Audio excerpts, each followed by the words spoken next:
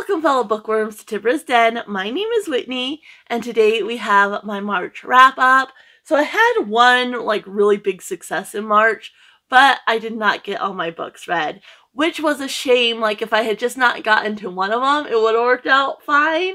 But I ended up not getting to 4 of my books from my TBR game, 5 books total that I didn't get to. And the reason I say it's a shame is because I did get a honey on my mini game, which this allows me to discount one of the books. So if there was just one book I didn't get to, I could have still gotten a reward.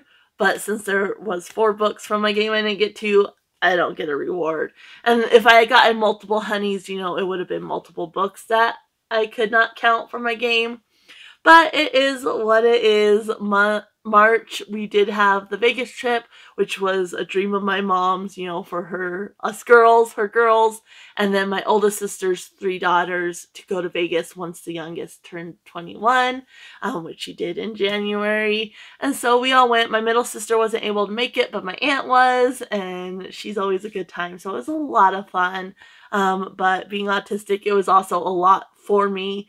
And so I'm still kind of recovering from the trip. So I only read 1 book while we were in Vegas, and then this past week was just me kind of being very zoned out and my just not being able to read a whole lot. But I still had a great month. I did end up getting 14 books read, which is fantastic. I did have some extras that got added on there. As far as stats go, I did read 4,687 pages. 12 of those were physical, 2 were digital. I did not have any audiobooks this month, so there was no audio hours. All 14 books were fiction. I did not have any nonfiction. 2 were rereads. My top moods, as always, were adventurous, mysterious, and emotional. Genres, again, these can overlap, so even though it seems like there's more books for the genres, they overlap, so one book can fit multiple genres. We had 6 fantasy, 4 middle grade, 4 romance, 4 contemporary, 3 young adult, 3 historical, 2 children's, 1 classics, 1 science fiction, 1 mystery, 1 literary, and 1 horror. So yeah, not a bad month, just didn't get to everything I wanted. As always, we're going to kind of start from the books I did not get to and work our way up to the top rated book of the month. And then I also have my top 3, which does not necessarily correspond to star rating. It's just the ones that made the biggest impact and have stuck with me.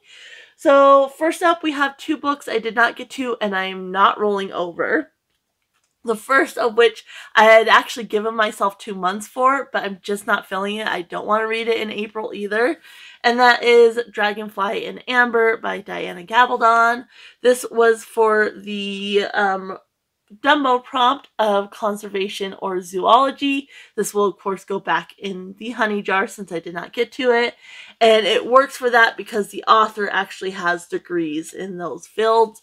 But yeah, I'm just not feeling it. I didn't fully love Outlander, and it was such a dense long read, and one of the books I did get to has taken a lot of time and space in my life, and I have other chunky books that are coming up as well. So I'm just going to put this on the back burner for now until I'm feeling like it, and then I will continue the series. This was a series I did want to read this year, most of them, if not all of them. But it's just not going to work out that way because they are so dense and I don't want to put myself in a burnout trying to force myself to read these. So this will be on my shelf when I am ready for it. So that's the first one I did not get to and I'm not going to be rolling over.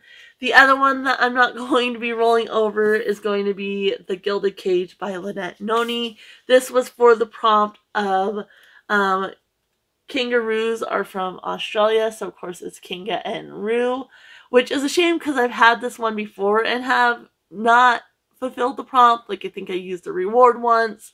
And so maybe next time I pull it, it will be fulfilled. But yeah, this one I know I'm going to read at some point sooner rather than later.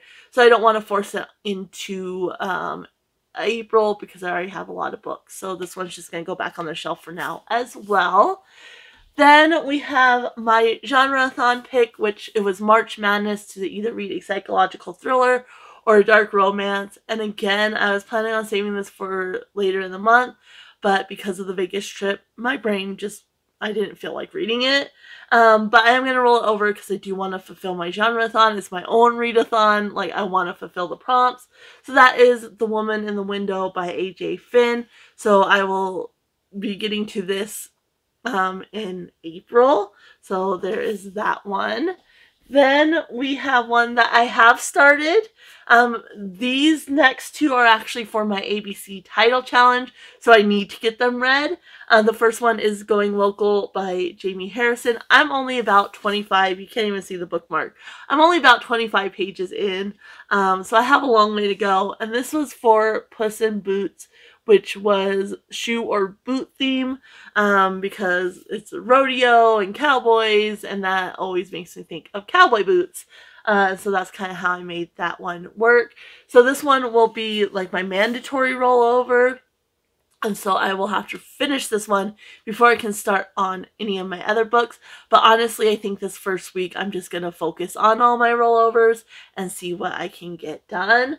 So yeah, we're going to go with this one for my mandatory rollover though. So I do need to finish this before I start on anything else.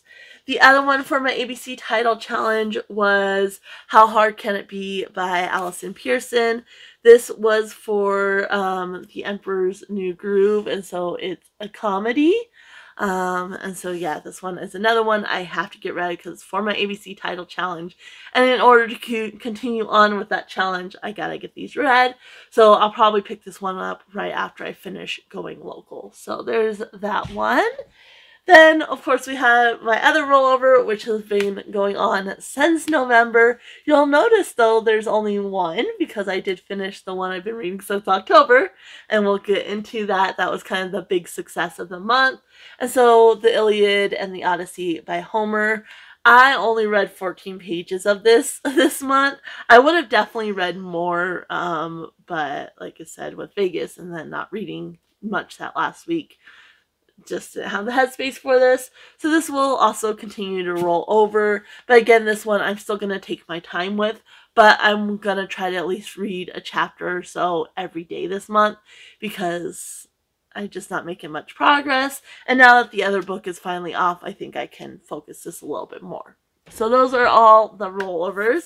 Now we have our star ratings. So 1 stars are any books I DNF'd. Again, I don't rate those on Goodreads or Storygraph because I don't think it's fair if I didn't actually read the book to rate it. But for the purposes of my journal, those are DNFs. I just could not get through them. I didn't have any of those, so that's a win. I did have 2 stars. The first one was for The Little Mermaid, which was Deal with the Devil. And for this one, put that in the wrong spot, I chose Iris Johansen, Dark Summer. I really like Iris Johansen's writing, and this has dogs, so I was thinking, oh yes, I'm going to love it. I did not love it, obviously. It only got 2 stars. I don't know, it was published in 2008, but it felt very dated, and it also just felt like it was maybe an earlier work of hers that she just published at this point. It had elements that I enjoy, like fast pace, that kind of intrigue and like secret, not really societies, but like Secret Service type feel. Like the M16 is in here and such. So it had those components of her other books, but just was not well written. I said it felt dated. The one is half Apache, the main male character is half Apache and half Spanish. And she keeps calling him a savage, and not just like the unlikable characters, like everybody's like, oh, you're a savage, you're a half-breed. And so that felt dated. And then at one point, the main female character has a very abusive ex, and it's after their first, they make love the first time or whatever, and they're kind of laying there, and he goes, I can see why your ex wanted to put a baby in your belly. Like, it was just very, very cringy. She didn't really develop the characters at all. There was no development, no depth. So you didn't really... I don't know what this dog's doing. What are you doing, baby? On a freeze. What you happening? I don't know what's happening with the back there. The animals are all freaking out. It's like a rainy day. They don't know what to do. So anyway, so yeah, there was no really development, and with the main male character, I know she was trying to kind of create this like duplicity and these contradictions within him, but it just came across as inconsistent. I think if she had developed it a little bit more, it might have worked, but because she didn't, it just felt very, very inconsistent. And so yeah, I just did not love this one, which is a shame because like I said, she is one of my favorite authors. After I collected all my Nora Roberts book, I started working on collecting her like thriller suspense books. And this one was more like romantic suspense, with a lot of hers don't really have that romance element. And I know she started off as a romance author, but yeah, it fell short. Which is a shame because you have these dogs and they have like this special ability. And so that's the whole premise, is you have like this high powered guy who's trying to get at these dogs and get at this main male character. And the main female character is a vet and they're on like a search and rescue, and the dog gets shot. And so she ends up getting pulled in to all the danger and craziness and such. And then, like I said, you have like this guy from M16 who's working with them. And so that kind of, it was originally her kind of making a deal, like going along with him, even though she didn't fully trust him and such. But it also worked for Deal with the Devil because he was working with this M16 guy who wasn't fully on the up and up either. So yeah, just a little bit disappointing, but it was an interesting premise. I just wish it had been done a little bit better. So there is that one. Next, the other one I had was for Elsa and Anna, which was Frozen or Cold Landscape. And for this one, I chose The Babysitter's Winter Vacation by Anne and M. Martin. This is one of the super special editions, which is number 3 in that part of it. And yeah, just not the greatest written. The editing wasn't done very well. Pop culture references, which are a pet peeve of mine, I didn't think they made sense, but talking to my husband, he's like, yeah, like they made sense. Because like some of the pop culture references was The Shining, the movie though, The Shining, based on, of course, the book by Stephen King. And then like I Love Lucy, this was written in like 1989. And I didn't think that made sense for middle graders, but my husband's like, no, like, because a lot of parents and grandparents would have on TV Land and would watch I Love Lucy. Because he's 5 years older than me. I don't know. He's 5 years older than me. So he was a little bit older at this point. I was like 2. He wasn't quite middle grade then, but so he's like, no, and like kids would sneak out while their parents were watching a scary movie and such. But to me, it didn't make sense. I guess I had a more innocent childhood and I didn't see scary movies, or, you know, we didn't have the old TV on either. So so some of the pop culture references I didn't think worked. My husband thought was fine, so maybe it was just a me thing. I hate pop culture references anyway. And then there was some editing issues, and there was 2 lines that didn't really make sense. I had somebody commented, because this is one of the ones I read for my honey bingo game, and I mentioned it there, and somebody commented that it did make sense, so maybe it's just my brain. My husband said it was fine, but it didn't really work, and that was like the line. It was like there was pretty many kids there already, and I just didn't think the pretty made sense. There was another one that I couldn't find. I was kind of glancing back through to see if I could find it, and I didn't find it. But I know there was another line that the words just didn't make sense together. And so yeah, that was dropped it down for me a little bit. And then kind of, I think it's Marianne and her obsession with her boyfriend, which, I mean, at that age you are a little boy crazy, I guess. So it was fine, not the greatest. I still plan on reading. I've never actually read the series. I've seen the show a bit, but I've never read the series, and I've been collecting them. So I still plan on reading like the other series, but this one just didn't really work for me overall. So there's that one. And then we had 2 3-stars. And first up is the big success of the month, and that was Shogun by James Clavell. I actually ended up forcing myself to finish this because of my Honey Bingo game. I got the longest book on my TBR, and even though I had started this, I only had like over 400 pages left to go. This was the longest book on my TBR technically because it's 1,152 pages. And I finally finished it. It did take me, I read it a couple days before going to Vegas. And then when I got back from Vegas, it took me like 3 more days. It's just so dense. Like each day I didn't really read more than 60 pages, and that was pushing myself. I think the last 2 days I read 70 pages each. But yeah, it's just so dense. And this one, so it's very crude at points, which kind of got under my skin. And that was fine. But it did kind of get under my skin, so I didn't love that. Political books really aren't my thing, so there was that aspect too, but I was kind of invested. Like, the writing is very immersive, and so I was kind of invested, but the ending literally wraps up in 2 tiny paragraphs, and I'm like, all that build up for that. The romance also that's in here, like, I see why he did it, but with the show, like, I want to watch the show, and I've been seeing articles and such, and the original, like, things he's basing this book off of, there was never the woman and the man he's basing these characters off of never met or anything like that, and I see why he developed a romantic relationship between them for the sake of the story and how it played out. But I really wish he either hadn't done that or he had developed it more, because that whole thing just didn't work. And it was cringy at times.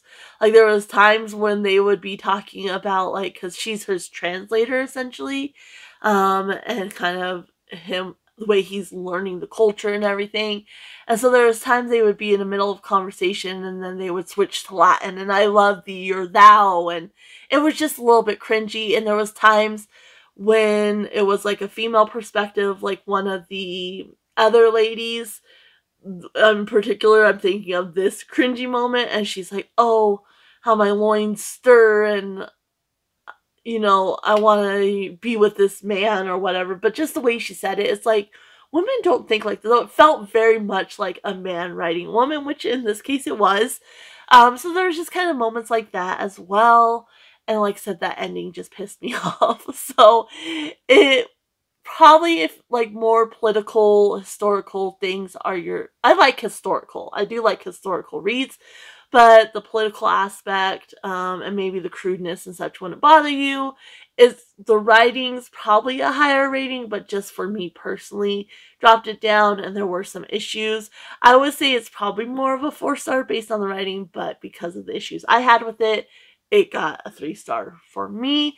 But it's finally done! Yay! So I'm so happy that I got it read. I'm not continuing on. This is like a whole saga, the Asian saga. I will not be continuing on. My husband has Whirlwind, but no, I'm not doing it. I'm done. This was enough. I read it because my husband got this when we were dating, and so I finally started it in October for him. I promised him I would, and it's finally read. So yay, the big win of the month for sure. And then the other 3-star is Barbarian's Touch by Ruby Dixon. This is actually the one I ended up taking to Vegas and reading while I was in Vegas, so that was fun. And this one was for Peter Pan, which is mermaids or water creature, because there are different water creatures in here. And this one, enjoyable, just like they all are. I loved that it had the deaf representation. I was a little bit worried, and this might be a little bit spoilery, so if you're worried about that, just jump ahead. But it did have the deaf representation, and with the quees, they can heal and such. That's part of what the quees do in their body. And I was a little worried it was going to heal her deafness. It didn't fully do that in this book, but there was moments towards the end where it would reference like, oh, her ears were popping or things like that. I really hope as we continue the series that doesn't happen. I think, with disability rep, like magically healing her, I don't know. I just find that cringy. Like, I don't like it. But it didn't do that, but it had the potential to do that. And yeah, this one was fine. It just didn't have like really a good pace with the plot or anything. It did seem to plot along a little bit. And so that's kind of what dropped it down a little bit for me. But I did like the deaf representation. I liked the two characters together overall, because basically she gets kidnapped by a different member of the tribe who's trying to force resonance and such. And so this alien she ends up coming to save her. But if you're not familiar with the Ice Planet Barbarian series, it's basically this group of women gets sex trafficked by aliens. They have issues with their ship and ends up dropping their human cargo on this ice planet. And then you have these big blue guys. And in order to survive on the planet, they end up with this Quee, which is a symbiont life force, which helps them survive on the planet. But they want, to procreate, and so they end up resonating to their mates. And so yeah, they're very like cozy, fun reads. And I did enjoy this one. It just didn't quite have a good pacing of the plot. So there is that one. Then let's see here. We had 3 4-star reads. And first up, I'm a little disappointed this wasn't higher, but it just didn't work that way. And this one was for Encanto, and it was House Prominent. And so for this one, I went with Thistlefoot, because of course you have a house on chicken legs, and it's sentient, it's a very prominent. So basically in this one, you have the Yaga siblings, and they inherited this house. Like, they're kind of estranged a little bit. The brother has, left home and has just been off on his own. And so they inherit this house, and so there's like a puppet show aspect. Their parents used to have a puppet show, and they decide to go on the road with this house and this puppet show. But there's also this shadow man that has come and followed the house to America, and so they're having to kind of figure that out. And I did really enjoy. I didn't particularly like the brother, but I really like the sister. She has like some anxiety and such. They kind of have these extra abilities as well. And so they're, kind of figuring that out. Like, the brother knows more about his abilities than the sister does. She's kind of suppressed it. And so they have this puppet show. Of course, there's people that come in as well along the way. And what didn't work for me, like, it's kind of disjointed, which was fine at first. Like, it's kind of creating this little mystery, especially about the brother and where he's been all these years. But the author tried to develop a romance with the sister, which just didn't work. I wish she had just left that alone. And then with the brother, there's kind of this mystery about this event that happened, why him and his sister have been apart. And so there's all this buildup and mystery. And then when you get to the event, it's just kind of let you down. And it didn't really make sense, like his feelings and such didn't make sense for the way the event played out. And so I just wish that had been done differently. But overall, I really liked it. It's based on the lore of Baba Yaga, and you have this house on chicken legs, and you kind of go back and forth between the siblings, and then this house is telling, like, the history as well. And the house is kind of an unreliable narrative. He's giving you kind of different histories of to how he came to be and such. And it does deal with, like, Jewish persecution and,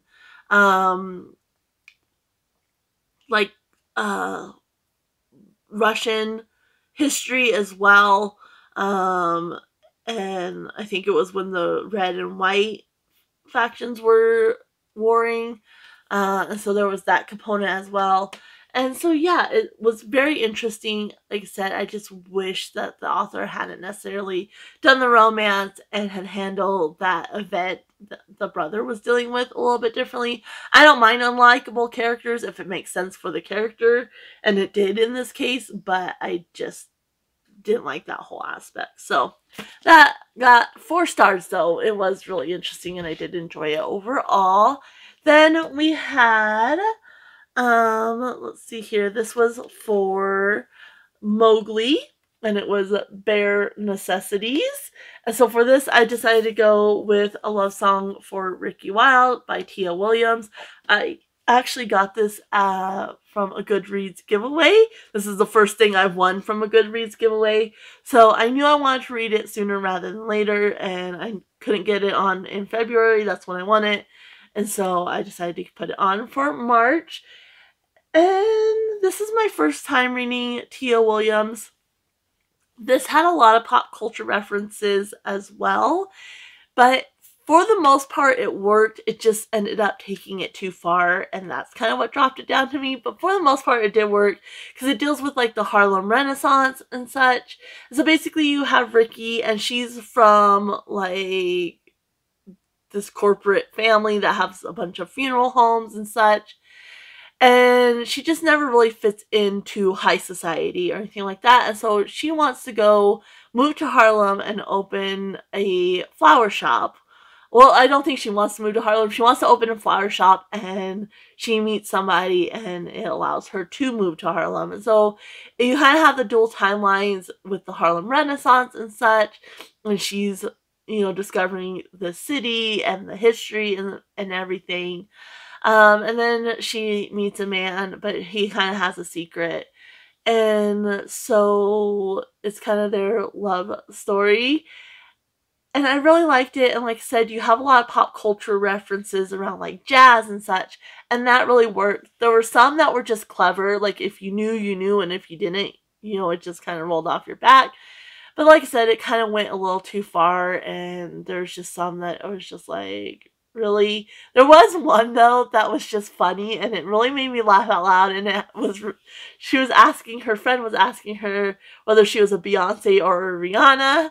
And there's an elderly lady, that's the one that's kind of allowed her to move to Harlem, kind of like a fairy godmother and a found grandmother and such. So I like that there was an older lady in here. Like, I really like when there's multi-generational friendships or, you know, storylines and such. And so anyway, she's like, she wants to be involved in their conversation, but she doesn't really know who they're talking about. And instead of Rihanna, she's thinking Tiana, the Disney princess, and she's talking about how, you know, that poor girl had to work so hard, and then she had to kiss a frog. And so they start laughing because it's like, no, not Tiana, Rihanna. And so that was funny. Like, there were moments with the pop culture references that really worked and were funny and clever.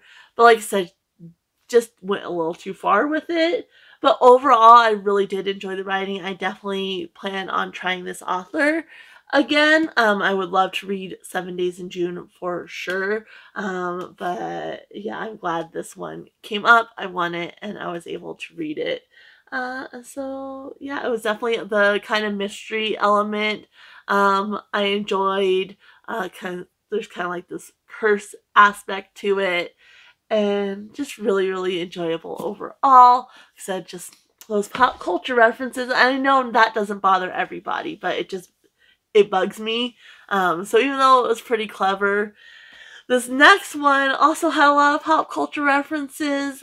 And I debated between these two because I thought that one was done better.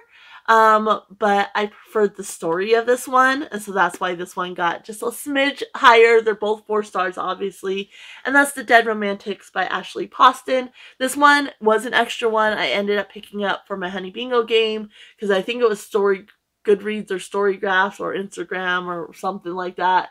One of the platforms that I needed to find a book from. And so I ended up picking The Dead Romantics, and I enjoyed the story of this one, But I honestly, this was kind of a roller coaster of a ride because I almost DNF'd it in the first 25 pages because of all the pop culture references. And then I thought, no, like, stick it out. And then I was thinking, well, maybe it's a 2-star, like, it's fine. I can get through this. And it would have been a 5-star if it wasn't for all those pop culture references. So basically, you have Florence, and she's a ghostwriter, and she meets her new editor for the person she's ghostwriting for, and he's like, you have this deadline. Well, her dad ends up dying, and so she has to go back to her hometown, and then he ends up showing up as a ghost. She is able to see ghosts and talk to ghosts and such. And so that's part of the reason why she hasn't been to her hometown for a while, is because people, she was bullied for it and whatnot. And yeah, I just love the story. It deals a lot with grief. She's processing the loss of her dad. And then it's such a slow burn romance because he's a ghost and he's, she's like trying to help him and he's helping her kind of process this grief. And so it's such a slow burn romance. And it was just so good. Like, I loved everything about it except those pop culture references. It does have LGBTQ plus representation in here, and yeah, why why with the pop culture, and with as heavy as the pop culture references were, I don't know that I would be willing to try this author again. Like I said, with Tia Williams, it was clever for the most part. With this one, it was just, you were bombarded with it, so I'm not sure. I love the story so much, but I think it was the story. So I'm just not sure that I'm interested enough in some of the other things she's written to try it. But if I happen to come across, I'm thinking of The 7-Year Slip. If I happen to come across it, I might pick it up, but I'm not going to go search it out. It was so heavy with the pop culture references. So there is that one. Next, we are up to our 5 stars, which we had 7 5-stars, which is fantastic. And so the first one is actually a digital, and that was Ways to Be Me by Libby Scott and Rebecca Westcott. And so this was for Autism Reads. This was a pick for this month. It is a middle grade, and we had actually read the first one in the series, I think last year, for Autism Reads, and that's put on by Christine at An Autistic Reader. There's a Discord and everything, and every month we are reading a different book. This year we're reading books by authors who are autistic. And so yeah, we read this one for this month, and this is a prequel to the series, and so it's before she has her diagnosis, and I just really, really enjoyed it. So right off the bat, there was a horse element. Her and her friend get a gift of a horse lesson from their moms. And so they're going to this horse lesson, and she's really connecting to the horse and everything. And the horse is a little bit feisty and not as lovable as some of the other horses. And I really liked how that was presented and kind of the lesson. Just because she's a little bit different from the other horses, she's still lovable in her own right. So I liked how that was presented. There's also 2 other autistic characters. One is the owner of the horse place. The other is the somebody she goes to school with, but he's a boy, and so his autism does present very differently from hers. And so I like that because a lot of women in particular are diagnosed later than males who have autism because it does present differently. So I really like that component. I like kind of the family dynamic of them trying to support her, but showing that it is hard on the family as well. I just liked all the different components, and so yeah, I found it really, really enjoyable. And there's also kind of lessons about things she does, and whether you're not necessarily bad because you do this. You're struggling, but there's also the other side where she does some things and it's you can't use your autism as an excuse for that. That's not okay. And you need to know right from wrong as well. So I really like that dynamic as well. Like, overall, very, very well done. And I like how she processed it. Because when I got my diagnosis, obviously, I was already in my 30s. And it was a relief. Like, and with the character, Tally, she was upset by her diagnosis because she didn't want to be labeled different. Like, and then her parents kept trying to explain it's not a bad thing. It's just now we know that this is what's going on, and we know we can put things in place to help you with your struggles. And so I wonder if I had gotten my diagnosis when I was, middle school age, how my response would have been a little bit different, because I definitely really wanted to fit in and such. So it just was really interesting the way she processed it and kind of the differences there. Next up, we have Harry Potter and the Goblet of Fire by J.K. Rowling. This was for my character pick. We got Piglet, which is an auto by author or a reread, I believe. I know it's a reread because that's what I use this for. Yeah, auto by author or reread. And so I went with the reread route because I've been working on the Harry Potter series since the end of last year. And yeah, this one is the one that had the elves in it. So like the spew, like she's trying to elf rights and such. And I remember as a kid, I didn't particularly enjoy that. But the storyline in this one, because it has the Triwizard tournament and such, I think the plot and the story of this one's a lot better than some of the other ones. And you kind of have the before and the after. If you know, you know. And so this is kind of, you still kind of have that innocent aspect. They're in school. Yes, there's danger and such, but they're still kind of innocent. And then you have the aftermath, and, they have to kind of grow up a little bit fast. And so yeah, I think this is definitely my favorite. It's my favorite movie for sure, which is funny because my husband does not like this movie. It's his least favorite movie, but it's my favorite movie, and I just really enjoyed it. I like the Triwizard tournament, the different challenges they're having to face and such, and just really, really enjoyed it overall. So there is that one. Then we have, let's see here, another digital read, which was Autism Reads a book for last month that I didn't end up getting to, and that's 1,000 Perfect Notes by C.G. Drews. And this one, I really like kind of the darker tone to this one. It is young adult, but basically you have the main character, I believe his name is Beck, I want to say. I'm horrible with names, so don't hold me to that. And him and his little sister live with their mom, who has some health issues. She used to be like a successful pianist and had some health issues and now can no longer play professionally, and so she teaches piano, and she's basically she wants Beck to be a successful pianist, but she's very abusive, and so like he has to play from when he gets up, he goes to school, and then when he gets home, he has to start playing, and he's trying to protect his little sister from kind of the same thing, like keep the focus on me, keep the abuse on me to protect his little sister. So it's very, very dark. Definitely check the trigger warnings. But I really like kind of the layout, how you're in this character's head. It's very much his thoughts. It's also kind of a coming of age, his first love, as he ends up getting paired up with this girl for a school assignment, and she's kind of quirky and different as well. Her family rescues animals, so I like that component because of course I'm a huge animal lover.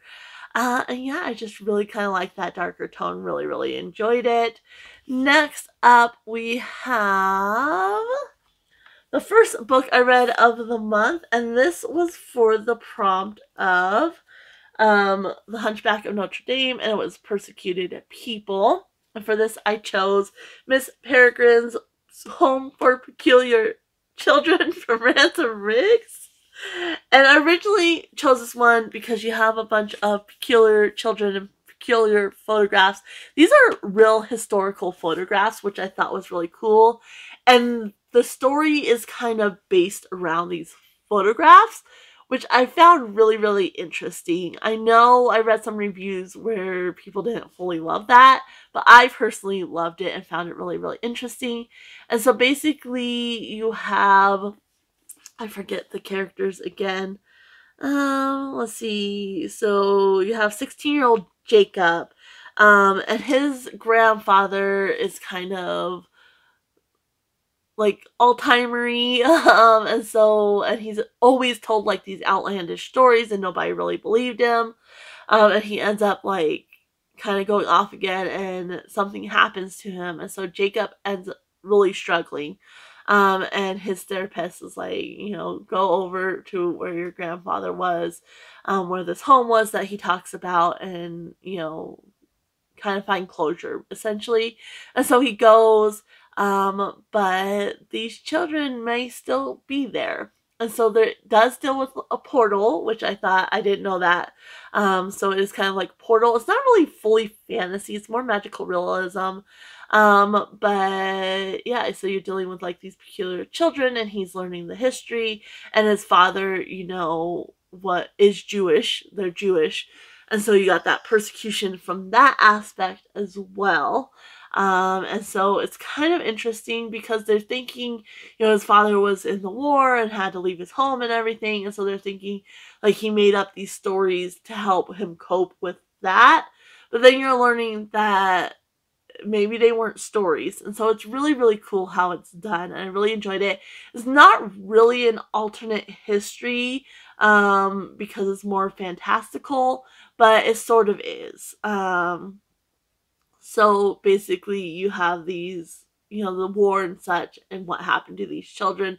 And then you have this portal that plays a part, and like the magical aspect that plays a part into it. And so I just really, really enjoy this. I do have the second one, so I'm looking forward to getting to that hopefully soon. But yeah, I really enjoyed it. Obviously gave it 5 stars. So there's that one.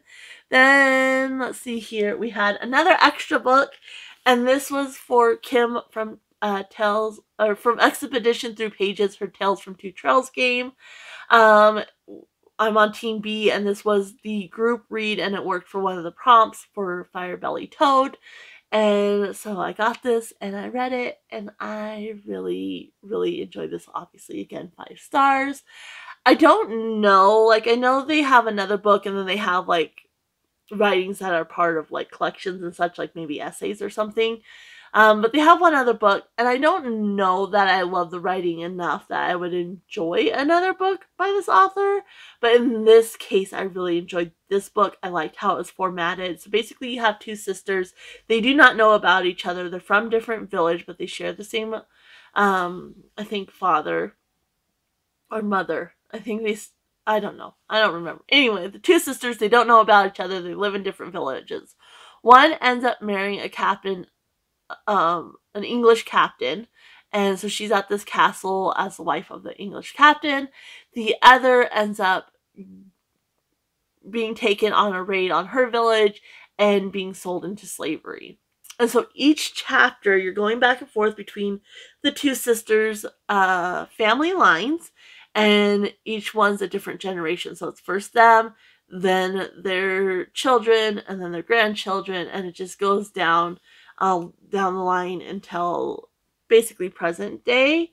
And I really liked how it was formatted. I thought that it was very similar to like just collections of short stories, but they're all interconnected, and so you're getting the story of this family line, of the history of slave trade and everything like that. And I just found it really, really interesting. I liked how that was done. And so yeah, I just really enjoyed it overall. I like it, that historical aspect of the slave trade and everything like that. And like I said, the generational line was fantastic. So that got 5 stars as well. Then we have, this was an extra book. I needed a children's or middle grade, and I still had 2 middle grades. I still had Ways to Be Me and the next book I'm going to talk about. But I want to say Ways to Be Me since it was digital for Vegas, and the other one I'm going to talk about was for the Start and Stop Buddy Read that Allison on a Book Break puts on. And so that one I need to take my time with. So I did myself a favor, and I've been thinking about this. So I chose Hecate Peg by Audrey and Dawn Wood. This is a children's picture book, so of course it was super easy to read. And this book, in elementary school, every time our class went to the library, I grabbed this book. every time. Like, I was obsessed with this book, and as an adult, I can really appreciate it. The artwork is absolutely just stunning. So basically, you have this witch, Hecate Peg, and you have this mom with 7 children. Each is named after a different day of the week, and she goes to market, and she asks the children what she wants, what each one wants, rather, and then when she's gone, she has 2 rules. They end up breaking both rules and let this witch, Hecate Peg, in. She turns them into food and then takes them away, and she's going to have herself a feast. The mom comes home, finds her children missing. A little birdie tells her that her children got taken by this witch, turned into food. So she goes, and she has to, in order to break the curse, or the spell that's on them, she has to determine which child is which food, and it all ties back to what they asked for at the market, which I think was just very clever. And like I said, the artwork is absolutely stunning. A childhood favorite. I reread it when I first started my channel, and then like I said, I've been thinking about it recently, and so it was an easy choice to pick up, and plus it helped me, get something read really quickly. And then the last book, the last 5-star, my favorite of the month, was A Pinch of Magic by Michelle Harrison. And this was the pick for Allison Starts Out by Read, as I mentioned.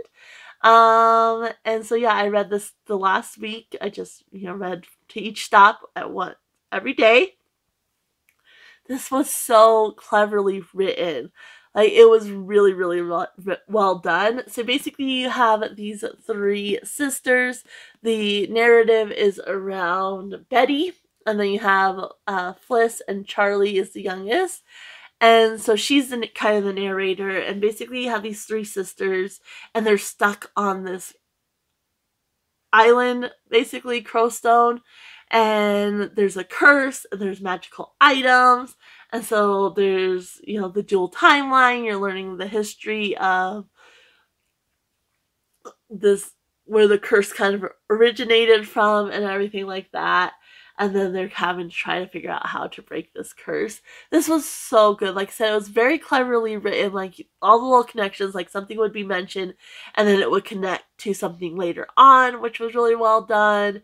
And it was just a lot of fun. I really, really enjoyed it. It definitely felt a little darker and more mature than I would think for a middle grade. But it's also written, like, you can tell it's for a middle grade audience as well. But it's so enjoyable. Like, any age, I think, could really enjoy the series. It is a series, so I definitely plan on continuing the series. I can't wait. It's interesting, though, because it fully wrapped up. Like, this book fully wrapped up, so I'll be really interested to see where the series goes from here, because you don't even get an inkling about what the next book will be about, because this one just wraps up so nicely. But yeah, this is definitely my favorite of the month. So there's that one.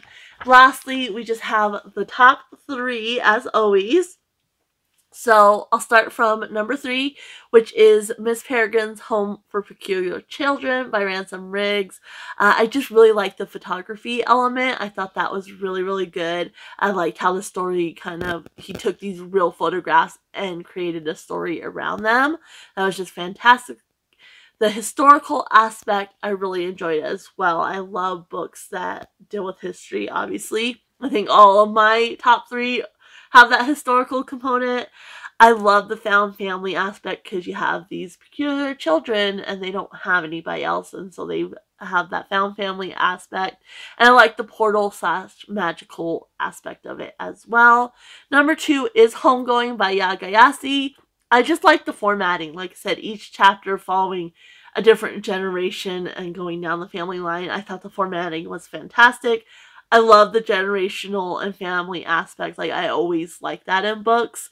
That's something I typically really enjoy. The history of the slave trade, like, I liked, and you're following, from when it was at its height and all the way down. And then the African setting, like, I like that setting.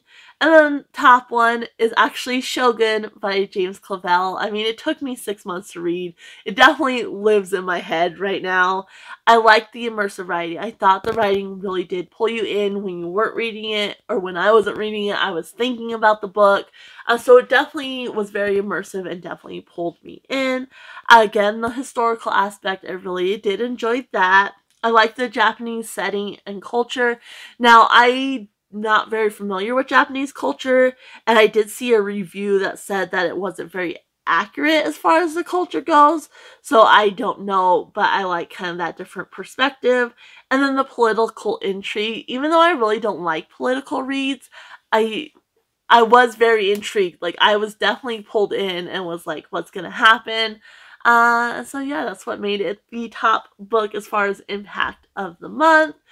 And that is it. So overall, pretty good month. Let me know if you've read any of these, if you're interested in any of these now that I've talked about them, what your favorite book from March was. I would love to know that down in the comments below. If you just want to let me know you were here and you don't have anything else to say, you can always leave either a rabbit or any animal emoji down in the comments below.